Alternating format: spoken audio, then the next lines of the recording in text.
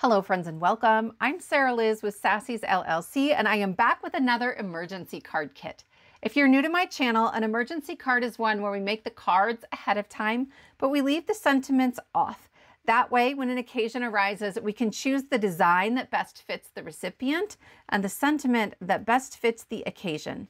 To help you with this, I release a free printable kit on the first and third Friday of every month, full of sentiments and card sketches that use sentiments in these sizes. Let's take a look at the kit. In kit 37, we have sympathy sentiments. You are in our thoughts and prayers. May your heart and soul find peace and comfort. Wishing you strength for today and hope for tomorrow. Sharing in your sorrow. Something that is loved is never lost. Toni Morrison. Sorry for your loss. In our waiting, God is working. Wishing you comfort. With deepest sympathy, sending caring thoughts, I'm so sorry. Grief comes in waves, lending you strength at high tide. Praying for you at this difficult time. This something legit sucks. Big hugs. And I know that some of you are like really not going to want that one, so you can just cut it right off the bottom corner. I made it really easy to remove. But this has been a tough year for me. I've lost more people this year than I have in a really long time. And for me, for my friends and some of my family, that sort of break in the tension is really important. And it just lets us breathe a little. So I hope that it is helpful for some of you as well. On this first page, these are circle sentiments that are 1 3/4 of an inch. And then there's a printed circle that's just a little bit bigger. So if you use a die or a punch and you wiggle it until you can't see that circle anymore, you know it'll fit perfectly. On the second page, we have the same sentiments and the same sizes, but without that circle. So you could use a different shape or a different size circle, and that works really well. It also works great if you're going to shrink these down and print like 2 per page. We've done that in a couple of videos, and so this is the page I use the most for that.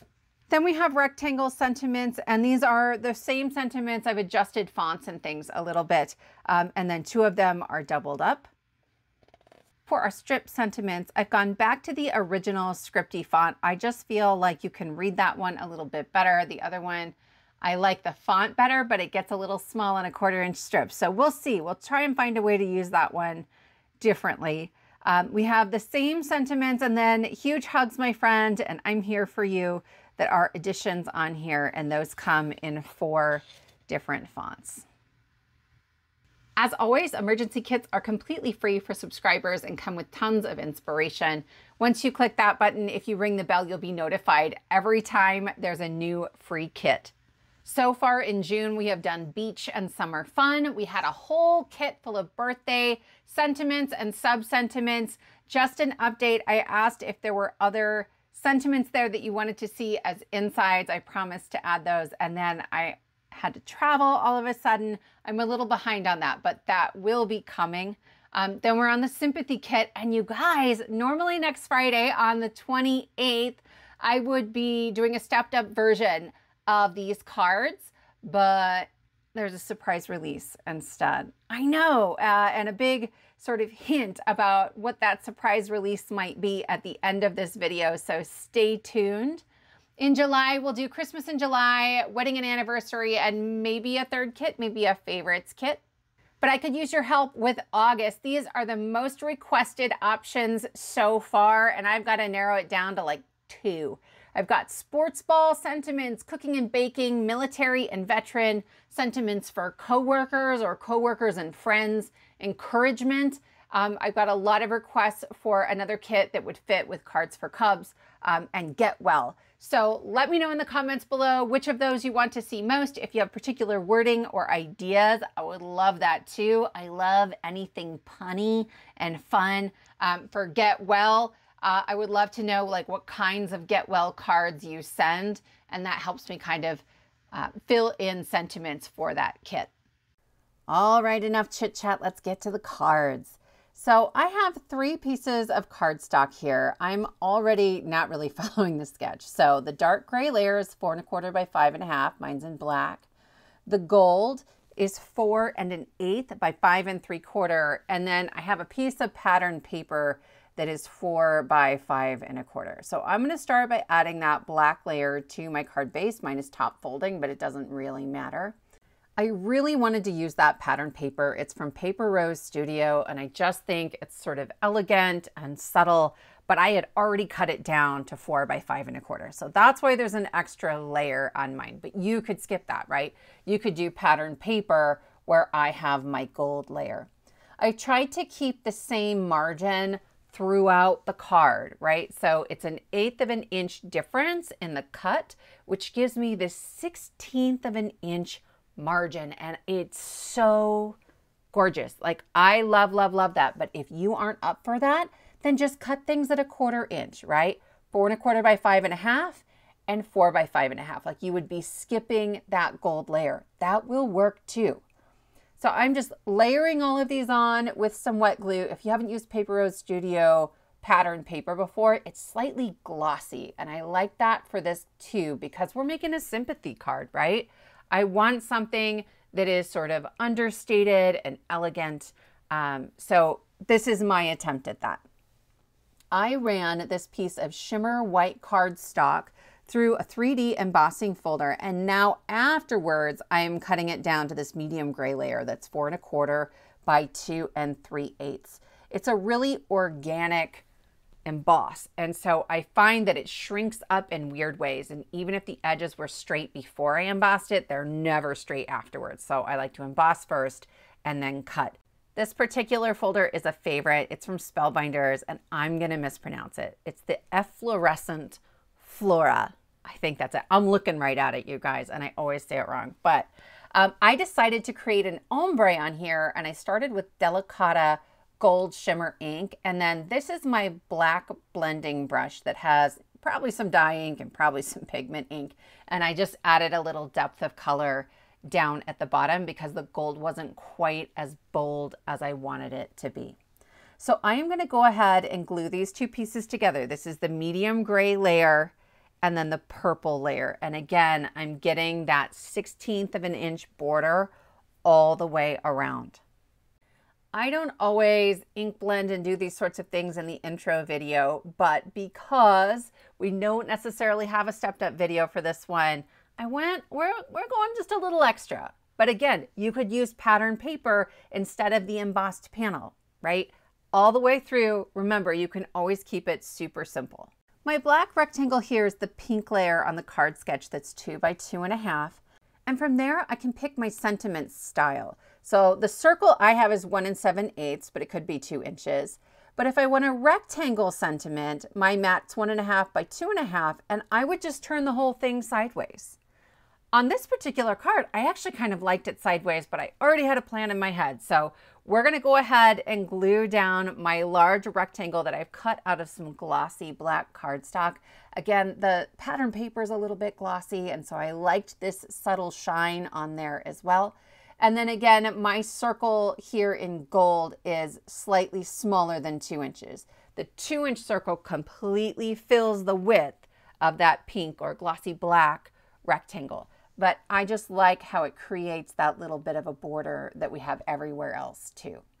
So I'm using Sharing in Your Sorrow, and I'm using my 1 3/4 inch circle punch. I find it super simple here, and I'll use removable adhesive to add this onto my card.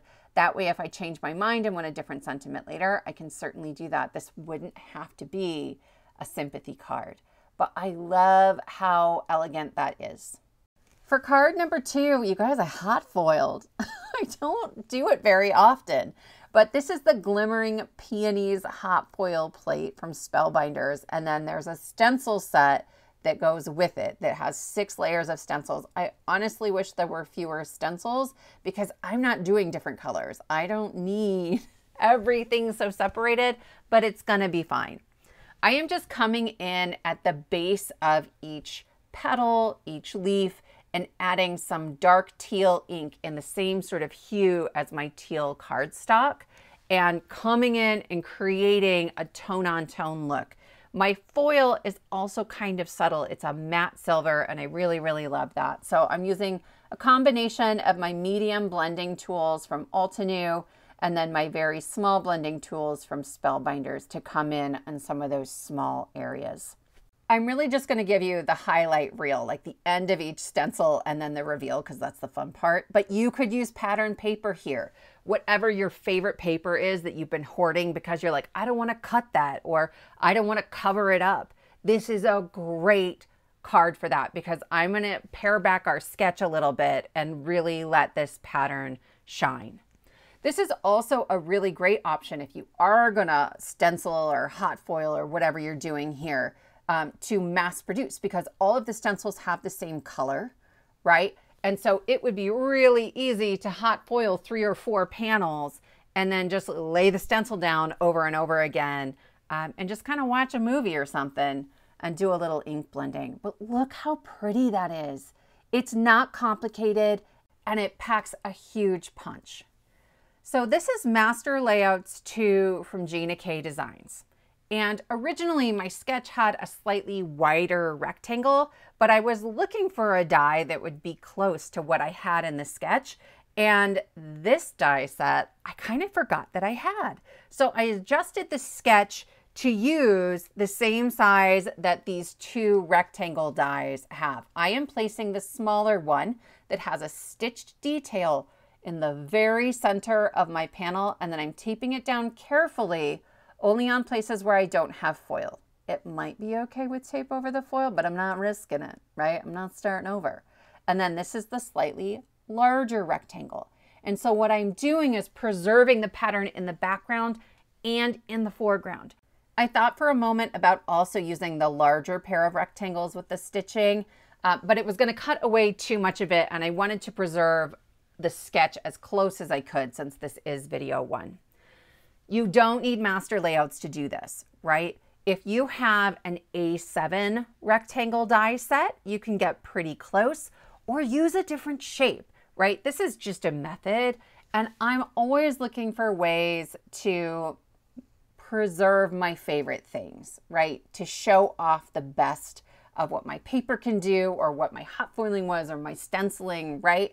But then to also have it not look like I just glued one piece of cardstock onto a card. Not that there's anything wrong with that, but I don't know, I like to get a little fancy. So at this point, I'm really following the card sketch. I have an A2 matte silver layer, and then I have my stenciled layer that is 4 1/8 by 5 3/8. I just cut the center out of it. And then I have my medium gray and purple layers that also follow the sketch. There's a little banner, like a stitched banner, that comes in that same Master Layouts die set, and I thought about using that with one of our strip sentiments, but in the end, I'm going to use one of the rectangle sentiments. I really like how some of the font pairings ended up on the rectangles, and so I just had it in my head that that's really what I wanted to do. I glued this down flat, but certainly you could pop it up with some foam. I just figured if I am using this for a funeral or something like that, a lot of times there's lots of cards, and so that bulk can, I don't know, get kind of in the way of things. I wasn't quite sure where I wanted this. I cut this down ever so slightly smaller than normal. So instead of 1 1/2 by 2 1/2, it's a 1 3/8 by 2 3/8. If you do that, it is the same width as that medium gray layer, and you could put it right down at the bottom there, but instead I'm going to end up with it kind of over on the side. To cut my rectangle sentiments, I stick this in my trimmer and I slide my trimmer blade up, connecting the tick marks from top to bottom, but I don't go all the way through the top. I want to keep everything connected because I need to rotate and cut again. So I'll just go through all 4 layers of the tick marks, and then I have these flaps. That's what you want. There are tick marks on the side as well, so I will just rotate and then connect them on the blade of my trimmer. I like this Fiskars trimmer because there's a wire guide, and I can see when it lines up perfectly over the top of those tick marks, and I know I'm going to get the cut that I want every time. And then these are perfectly 1 1/4 by 2 1/4 inches.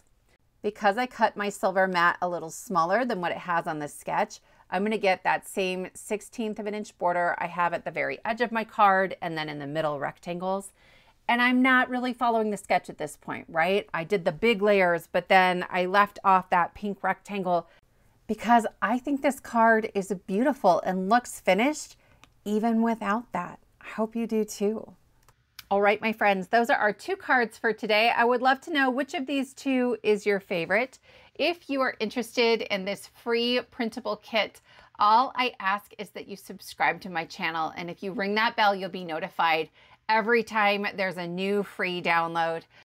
I promised you a hint about the surprise release next Friday, June 28th. That same day, I will be the guest crafter on Craft Roulette. It is the ultimate paper crafting card making game show challenge, and it's amazing. 6:30 p.m. Central, 4:30 Pacific time.